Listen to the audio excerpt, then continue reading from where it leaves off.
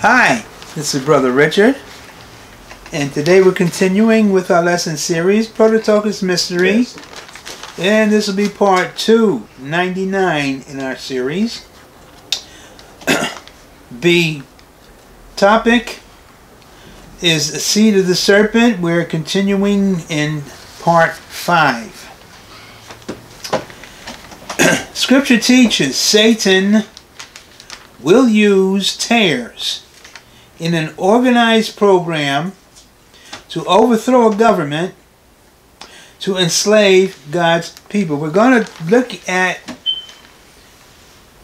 a recounting in the scripture of how Satan moves to overthrow a government, render it totally opposed to God's people, with the ultimate goal of putting God's people in bondage and ultimate destruction.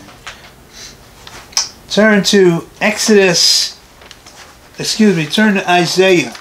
Isaiah 52 verse 4.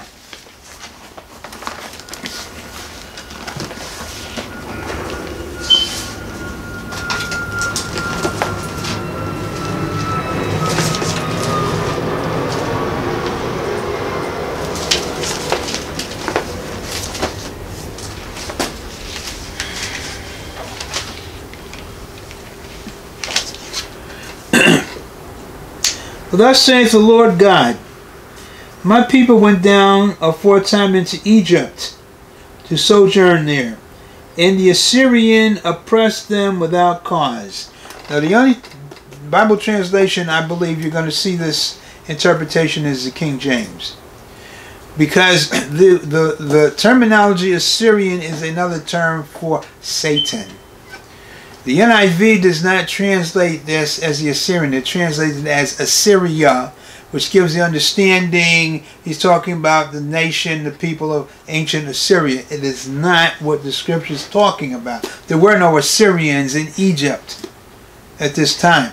He's talking about Satan embarked on a plan to overthrow the government, the controlling authority of Egypt, to put the Israelites into bondage.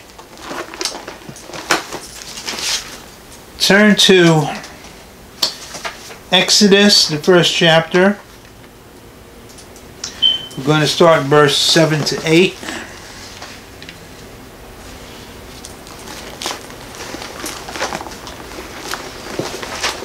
In the background, Egypt has been flourishing. It's been so good that the entire nation of Israel, the 12 tribes, are settled in a region called Goshen. They're flourishing. The people are flourishing as a result of the work of Joseph, who stored up tremendous wealth for the nation and fed them at a time. As a matter of fact, not only Egypt did he fed the other nations around her at a time of famine. Tremendous, egregious famine was ravishing that part of the world. So the Egyptian rulers favored the Israelites with this wealthy land called Goshen. They were left to thrive and to endure and to grow. And it was peaceful, pleasant place to live. Now we're going to pick it up in Exodus, the first chapter, starting in verse 7 and 8.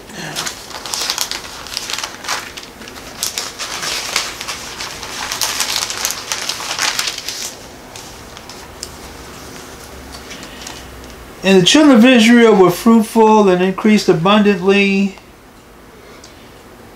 and multiplied and waxed exceeding mighty, and the land was filled with them. Now there arose a new king over Egypt, which knew not Joseph. Prior to this time, Joseph was like a founding father. He was revered by the Egyptians, the government, and everything else, because they understood how he had blessed the nation for a generation to come. Now, in this case, when it talks about a new king who knew not Joseph, the word "knew" there comes from a Hebrew term yada, which means, among other things, recognize. So what happened was, when this king ascended to authority, he would not allow Joseph and Joseph's doings to be recognized. More so on the opposition, anything now dealing with the Israelites was going to be denigrated.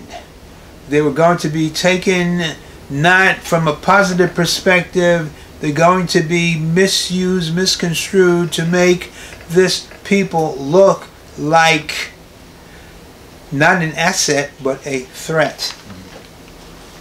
Drop down to verses 9 to 10. And he said unto his people, Behold, the people of the children of Israel are more and mightier than we. Come on, let us deal wisely with them, lest they multiply, and it come to pass that when there falleth out any war, they join also our enemies, and fight against us, and so get them up out of the land. So what he's doing is he's a tear, and he's being given the charisma to influence the nation and turn the nation against the Hebrew people in the land of Goshen. All before this point, they've been looked upon favorably as an asset to the country. He takes that and he totally reverses it to make them look like a threat to the people. He puts a spirit of fear upon the people as it relates to the Israelites. And he becomes successful at this because it's Satan behind him initiating his plan to bring these people into egregious captivity. Drop down to verse 11. Therefore, they did set over them taskmasters to afflict them with their burdens. And they built for Pharaoh treasure cities, Pithom and Ramses. So basically this enters into a time where the people go into slavery. Egregious mistreatment at the hands of the Egyptians. For 400 years this kept on. Now, this brings us to the next principle. Scripture teaches, under Satan's influence, the Israelites lost their identity and accepted the lowly status inflicted upon them and his programming, which kept them in bondage to their leadership. In other words, after 400 years of this programming, even the time that Israel was released, they may have been released from physical bondage, but the programming was still within them. Numbers, 11th chapter, verse 4 to 6.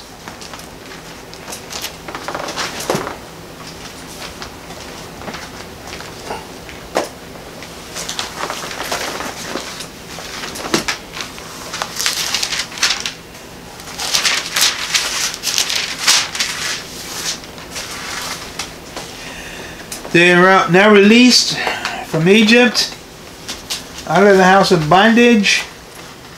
They're going now toward the promised land, but their mind is still in Egypt. Verse 4. The mixed multitude, this is non-Israelites that came out of slavery with the Israelites. The mixed multitude that was among them fell a-lusting, and the children of Israel also wept again and said, Who shall give us flesh to eat? We remember the fish which we did eat in Egypt freely, the cucumbers and the melons and the leeks and the onions and the garlic.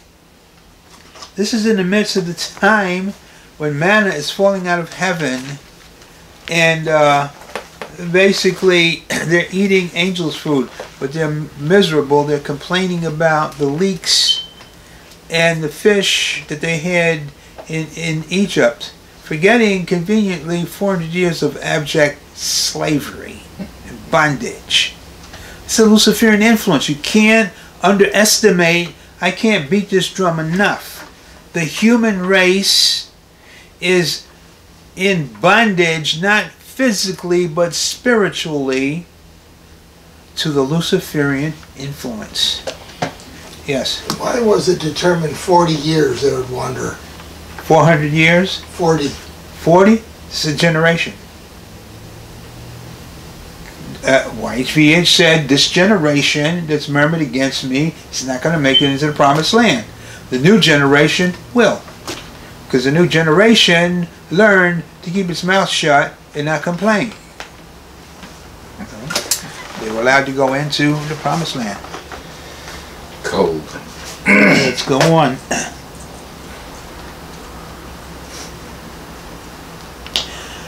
Turn to,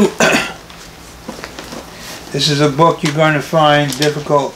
You're going to find it somewhat difficult to find. Nehemiah. It's after 2nd Chronicles, which is after Kings.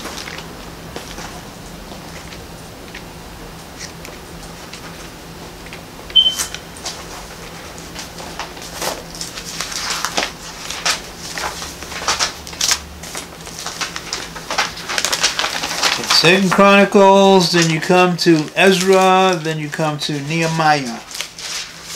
When you get to Nehemiah, we want chapter 9. We're going to read verses 13 to 17.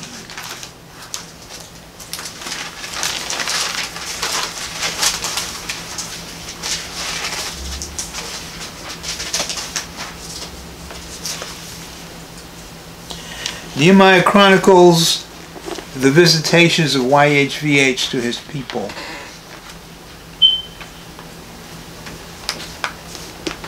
Thou camest down also upon Mount Sinai, and spakest with them from heaven, and gavest them right judgments and true laws, good statutes and commandments. This took place after they came out of Egypt. And madest known unto them thy holy Sabbath, and commanded them precepts, statutes, and laws by the hand of Moses thy servant. And gavest them bread from heaven for their hunger, and broughtest forth water for them out of the rock for their thirst, and promised them that they should go in to possess the land which thou hast sworn to give them. But they and our fathers dealt proudly, and hardened their necks, and hearkened not to thy commandments, and refused to obey, neither were mindful of thy wonders that thou didst among them, but hardened their necks, and in their rebellion appointed a captain to return to their bondage. But thou art a God ready to pardon, gracious and merciful, slow to anger, and of great kindness, and forsookest them not. Now this will remind you of something? Last night's lesson. Tares refuse the salvation of Christ. Why? Because of Luciferian programming. Israelites did the same thing. Why? Because of Luciferian programming. Their minds never left Egypt, although their bodies did. Their bodies made it to the promised land. Their minds never did. You cannot underestimate Luciferian influence. Should we consider that YHVH, in his cutting off of that one generation, was also punishing the tares, who caused that to be the case in the first place? Oh, they had already been punished. But then the tares are still going to incarnate into later generations anyway, so Sure. you can't get rid of them. Sure. That's the idea. Yeah. The idea is not to get rid of them. The idea is to get his people to see it for what it is. Right. Which they refuse to do. Which brings to the next principle. It's the same thing with Christians. Scripture teaches the mindset of the Israelites was the result of 400 years of Luciferian and Luciferian gods influence. Turn to Exodus 32, verse 1. Exodus 32, verse 1.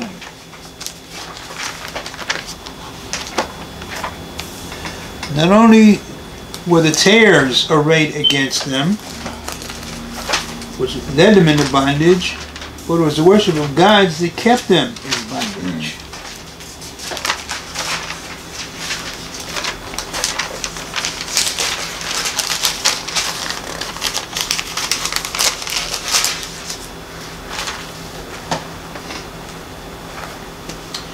And when the people saw that Moses delayed to come down out of the mount, the people gathered themselves together unto Aaron, and said unto him, Up, make us gods, which shall go before us. For as for this Moses, the man that brought us up out of the land of Egypt, we wot not what is become of him. And Aaron didn't do too much protesting. Aaron said unto them, Break off the golden earrings which are in your ears, the ears of your wives and your sons and of your daughters, and bring them unto me. They couldn't wait to go back into bondage. Now, they saw the miracles that YHVH did, 10 miracles that wiped out Egypt. He saw the miracles that they were doing in the desert, coming across the manna and everything. All of this meant absolutely nothing. Why? Because the Luciferian program was not broken. Yes. Okay. The way I read this, it looks like it was Aaron's idea to build the calf and worship it. Well, Aaron was acceding to them, their understanding. They said, make us gods. So he knew what gods would please them. The gods they'd been worshiping in Egypt, which was one, it was a calf god. There were other gods also. But he felt this would be the best one to curry favor for the Egyptians when they came back into the land. What is this telling us? This is telling us that the human mind is so wretched and so corrupted that God can't deal with it. That's why no Old Testament saint will make heaven. You have to be born again. What they had, their faith saved them, but they were not capable of ascending beyond the earth environment. So for eternity, they're going to be on the earth. The promises basically dealt with the earth. And then one promise that dealt with life in heaven for them. Sure. We also see that comfort seems to keep their minds off the law and on their gods. And it's exactly the same as it is with Christians today. Sure. Everything is earth-centered. Everything has to do with the senses. They will not develop the spiritual nature. They're going to gravitate toward placating the carnal nature. Exodus 20th chapter, verse 3 to 5.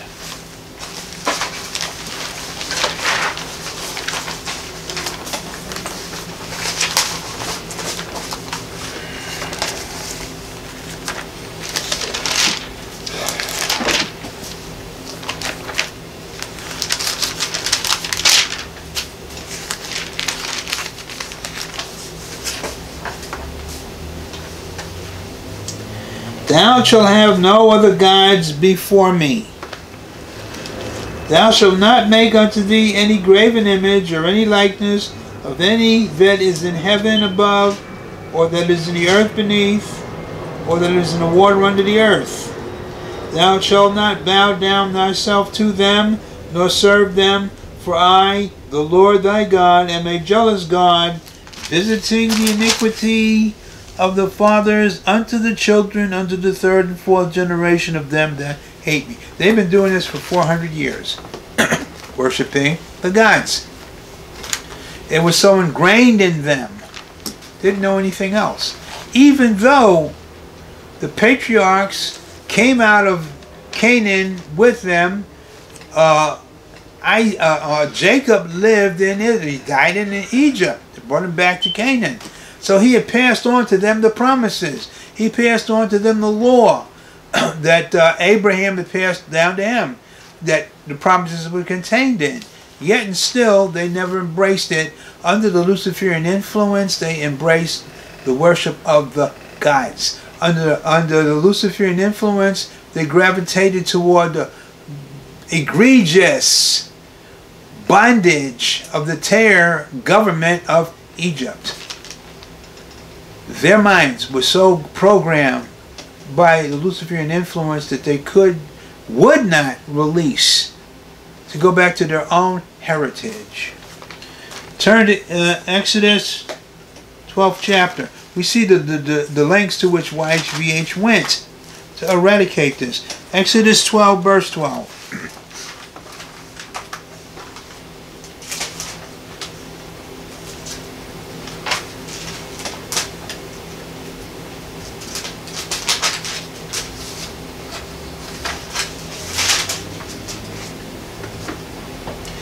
For I will pass through the land of Egypt this night, and will smite all the firstborn in the land of Egypt, both man and beast, and against all the gods of Egypt I will execute judgment.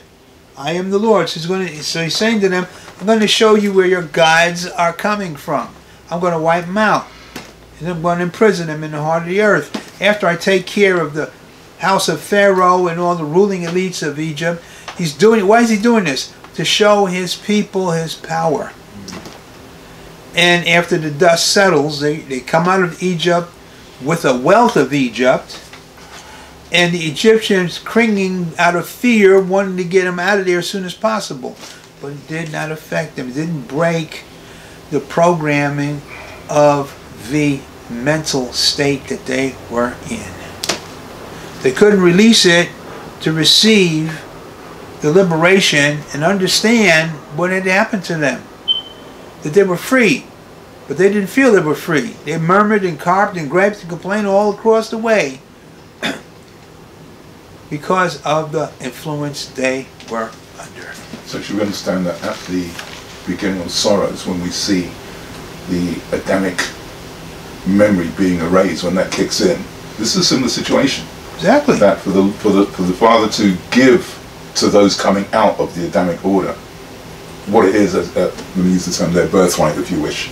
They have to let go of what they had before. Definitely.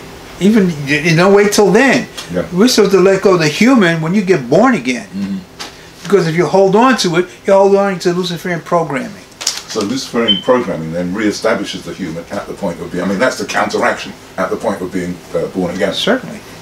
And it takes a person into retrograde motion. Mm-hmm. You cannot progress in Christ. You cannot progress in the knowledge of the things of Christ because you're programmed to focus and identify with the things of the Luciferian, the pseudo-Luciferian system. This is the problem with the Israelites. It's the problem with the church today. Same problem. Yes? So if Adam wouldn't have fallen, would he have become a spiritual leader? Sure. Okay. The human race would have dominated the earth. The whole educational system, Mr. Jones, from day one to now, nothing's ever been taught correctly. It's all distortions and facsimiles thereof. Exactly. It's just nothing is... Exactly. The truth has never been spoken. This Bible has never been taught. Certain parts of it have been given to people from a human perspective. The Bible, as it was originally designed to be understood, has never been understood. If it were understood, there'd be more than 3 of us in this room tonight. Mm. The seminaries do not teach the true Christian faith. The churches don't preach true Christian faith. That's why the Prototokos have been authorized to do what they are going to do. They're going to be the first group to bring truth to the earth. Praise the Lord. Amen. And the creation. Amen. Let's go on. Scripture teaches, although the Israelites were finally freed from the Egyptian tares, they did not fight the influence of the tares who came from their own nation. In other words, they were released from the Egyptian tares, but the Israelite tares put them in a greater bondage than the Egyptian tares did. Example, turn to Isaiah the 3rd chapter, verses 12 to 15. Isaiah 3rd chapter, verses 12 to 15.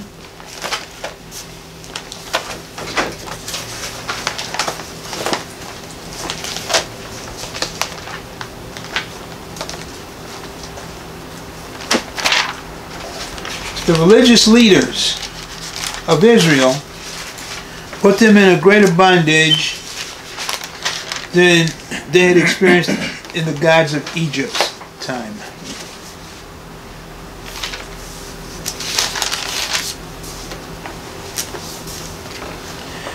Verse 12, as for my people, children are their oppressors, and women rule over them. O my people, they which lead thee cause thee to err, and destroy the way of thy paths. The Lord standeth up to plead, and standeth to judge the people.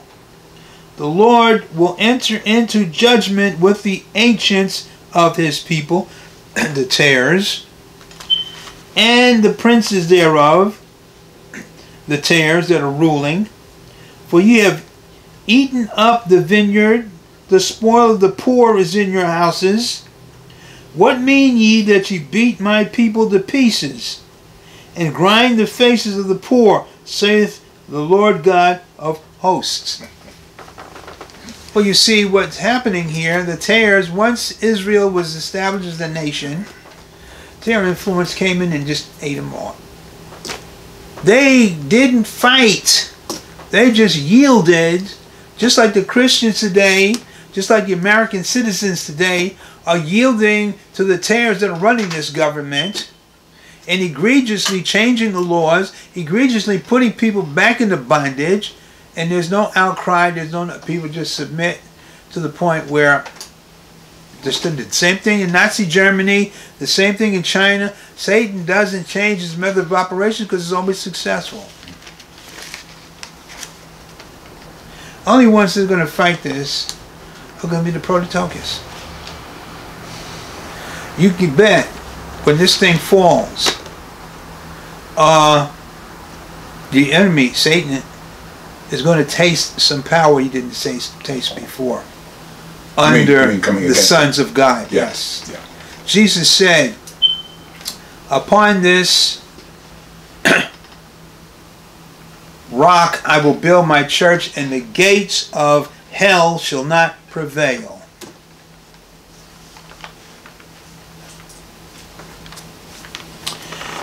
Jesus had some words for the tares of his time. Turn to Matthew 23. We're going to read verses 1 to 15.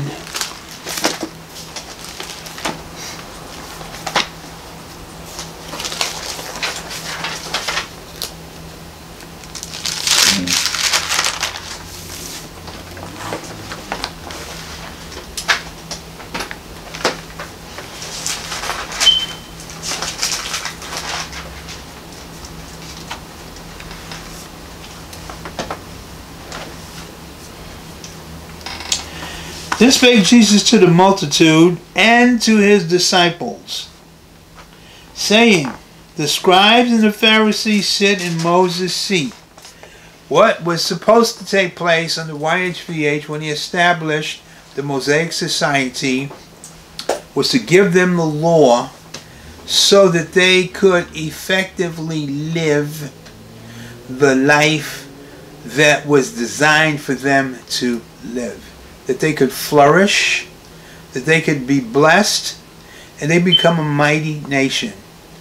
That was all blunted when Satan went in there and festooned it with his tares and erected a priest society of tares, a society of kings who were tares, and put the people in an egregious bondage. Yes. Okay, back in Noah's day, when he could look on the face of the baby and tell if one was son of God or otherwise. Okay, so now, with that knowledge, he did nothing except for plant a garden or plant a vineyard. Why wasn't there some sort of a plan put together, indoctrination plan? I mean, you know, there's only several people or 8 people, but I'm trying to understand. I mean, it's been let go for so many thousands of years, Mr. Jones, and we're just now starting to reveal the truth. And why did it take so long for the truth to be given to us? Because the truth for thousands and thousands and thousands and thousands of years have been rejected. The human race rejects truth. That's why Noah planted a vineyard. You don't think he didn't do anything? Where he's preached for 120 years, judgment that was going to come. He found that what was happening here was that the influence was becoming so great that it would overwhelm the human race unless something was done. Well, nothing was. You saw what his son did to him. The disrespect. You saw the blessing that he gave his other 2 sons who were trying to do something about it. But the people that were involved did absolutely nothing. Just like the people that were involved in Adam's time, who knew the story of the garden, who knew the serpent was no friend, yielded to it anyway. I'm telling you, I keep beating this drum. The human race yields to the Luciferian influence. You can tell Christians this story. You think they're going to do something about it? I'm reminded of a story I maybe told you guys before, but I'm going to tell it again. When I was in grade school, the teacher did a study. They did a test. The teacher whispered something in one guy's ears, and he was supposed to turn around and tell the guy behind him. And at the end of the classroom, we wanted to hear the story that the teacher had told him and what they ended up getting. And it was just it was night and day. Distortion, yeah. So it was a test showing you man cannot remember anything unless you write it down and you make covenants and all. Will not remember. Won't put through the effort. Turn to Jude.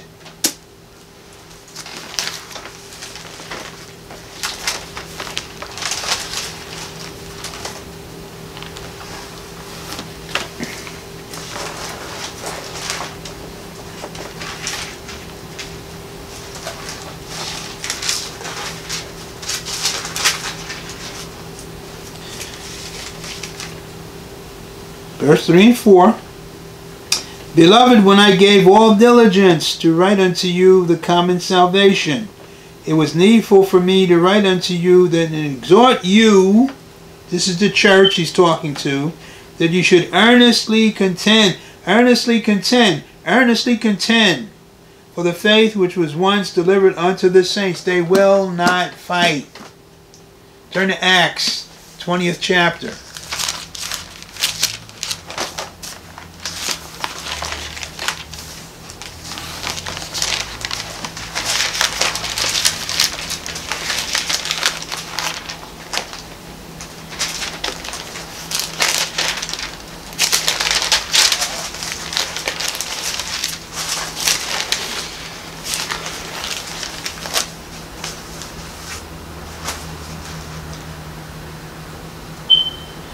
Verse 20, starting verse 26. Wherefore I take you to record this day that I am pure from the blood of all men. For I have not shunned to declare unto you all the counsel of God.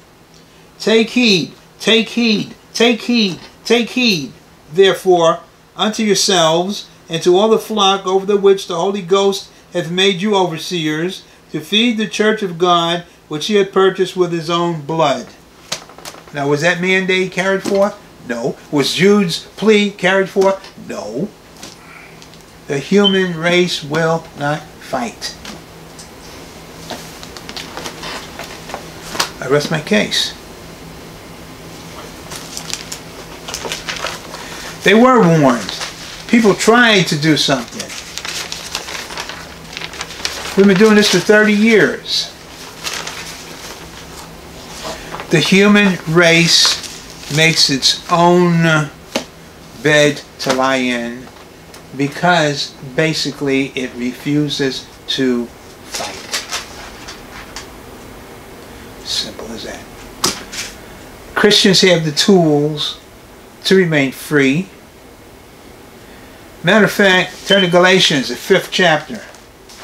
We see plea after plea for something to be done. Galatians, the 5th chapter.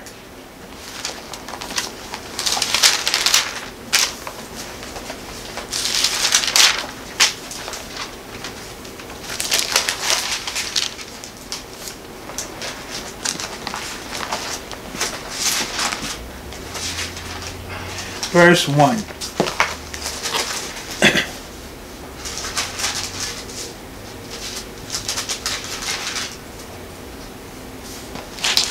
Stand fast, therefore. Stand fast, therefore. In other words, fight in the liberty wherewith Christ hath made us free. Be not entangled again with the yoke of bondage. They've been warned time after time after time after time. What do? Do they respond? No.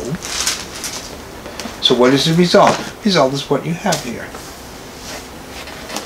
Human race is composed from Adam on down of individuals that for some reason will shirk its responsibility, will shirk its potential to develop, will not acquiesce to its calling. That's why it's forfeiting its prime place as a dominant race on the surface of the earth. They're going to basically become a race of vassals for the duration after the beginning of sorrows. Look for the Prototokos. They are the ones that are going to take up the battle. They're the ones that are going to go forth. They're the ones that are going to not only dominate this world, they're going to dominate the whole creation. Why? You said, because God said it. I didn't. He did. Been received, but what has not been received. And we are programmed to look at not what we have, but what we don't have. But when we steel ourselves and set ourselves in motion to look at ourselves as not having, but having in abundance, I believe it sets in motion things to come into our life, into our existence. That makes sense. Because we put ourselves in a receivable position. A person who doesn't have asks to receive. Okay. A person who has gives thanks for what they already have. And that puts in motion more things to come into the life. I believe it delights the Father when we have that mindset. So you could go as far as to say that this increasing lack, and I'm using that word advisedly, that the Adamic reality is experiencing is purely to engender the belief that there is such a thing as supply and demand. That there's such a thing as not over here, but over here. Sure. We live in a reality that exists to limit those that inhabit this reality. The limitations stand basically on things that are not available. That's why people are rich in comparison to people that are poor. They have what the poor don't have. Right. And this whole thing, the mechanism runs off of lack. I have something, you need something, I have power over you because I have what you want, and I can put out a methodology to control you so that you are made to do this to receive what I have. The whole thing runs off of that. Sure. When we look at ourselves as having all, Paul, sitting in a jail cell, said, I have all things. But Paul made a point. He says, I don't look at myself as being a possessor of anything. I look at myself as being a steward of all things. Yes. God puts it into my hand to use for the time that they're needed, but I don't hold on to them. I just thank Him for the time that He's given me where I have access to them, and I gladly relinquish them because I don't need them anymore. That's the idea of the saint. We're just passing through this place. I don't want to have the comprehension of a fullness of having a need for this, having a need for that. It takes me off of my delighting in the Lord, who He is. I know that I reach a point where I know He's going to supply my need, so I don't have to depend upon worrying about having something I don't have. I know if I need it, I'm going to have it. And I believe that pleases the Lord, and He moves in the direction where I do have it. So begin to thank Him for what you have already perceived, having received, even though you may not have it physically. And you're going to have it in a much shorter period of time. Amen.